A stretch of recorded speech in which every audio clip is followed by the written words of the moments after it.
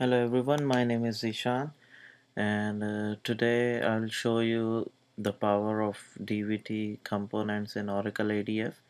There is one way to utilize them within the ADF table. Usually with the DVD components we think that we should use as a separate uh, components on the page like showing graph or charts, but we can use inside ADF tables to uh, give utilize them in a better different way as well. So I've just prepared a simple example for that. Like this is a inputs range input slider, and whatever range you will select, whatever value you will select, the color of the component will change based on the value. If the value is higher than this, the salary of the employee, the component will be red, and if it's equal value, the component becomes green, and if it's lesser value than the selected value, then you will get a yellow circle. So for example, right now I choose 9,000 here, and you can see this equal value becomes green, higher value 17,000 is in red, and the 6,000 value is yellow. So I will simple explain how to build this. First of all, in a model project, I have a simple department and employees entity, which is and in HR module, in a view object, I have a simple department employees view objects. One extra extra view object which is I'm using for the input slider values. You can see the query here. It's just giving us the min and max salary from the employees, just to set the minimum and maximum value of this range input slider.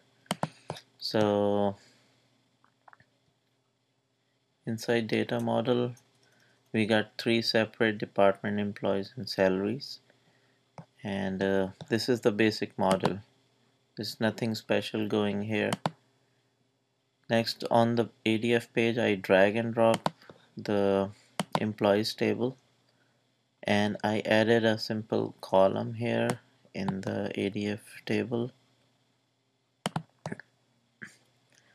and inside that column we have a DVT component. So how to get the DVT component? You will go here and go to the data visualization section, and I drag and drop this gauge, and this gauge has a couple of properties. You can set the threshold value. You can see here this value is a 25%, and it fills with the yellow color. If the value coming in 50s, it will be green, and if the value is other than these values, then it will be in red. And you can set the other colorful properties related to the colors and design. You can choose from here, and the little input number slider, what I'm doing, I set the maximum value as bindings for the salary view object.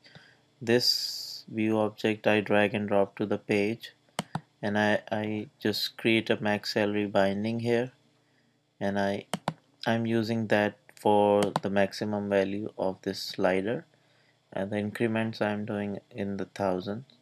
So this is just to set the maximum salary range for that.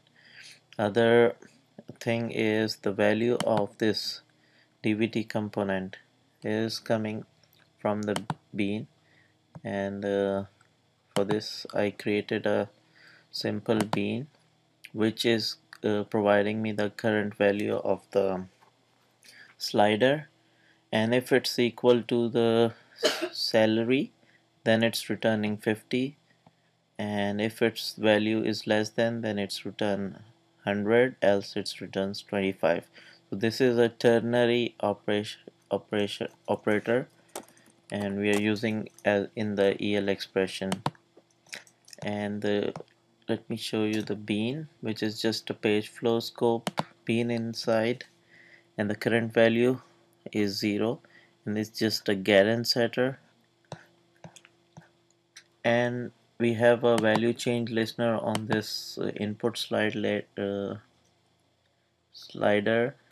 as do action method, and what it is doing is just setting the current value. Whatever value comes from the slider, it's going to parse into integer and set this value of the this attribute. So that's how all uh, things I'm doing here, just for fun. You can have different ideas you can use. So basic concept for this tutorial is video is to show you that we can utilize these inside uh, the columns of ADF table as well. So hope you like this video, and feel free to comment on it, and you can always request whatever tutorials you want to see, or you want to see on my videos on any topic. So thanks for watching. Goodbye.